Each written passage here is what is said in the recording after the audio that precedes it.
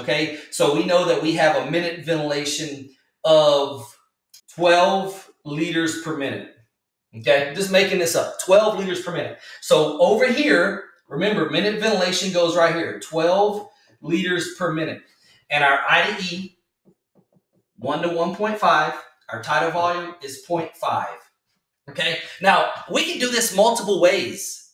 This can literally be done multiple ways right here, right? Because what we see is we could use these two numbers to get our respiratory rate, to get our total cycle time, and then use our IE to get our I time and our E time. Or we could say 12 liters per minute times 2.5 is going to give us our flow. So let's just do it like that. Let's just see what happens when we do it like this. Let's see if it works. 12 times 2.5 equals 30 liters per minute.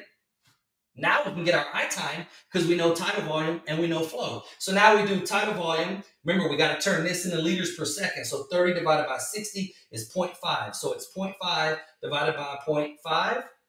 And that gives us a 1 second I time.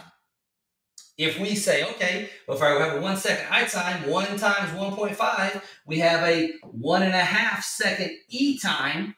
1 plus 1.5 equals total cycle time, 2.5 seconds. Now, let's just see what happens here.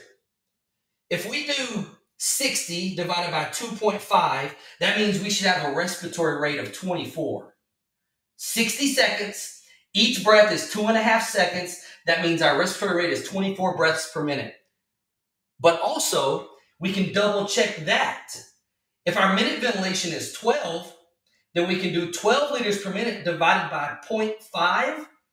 Guess what we get? 24.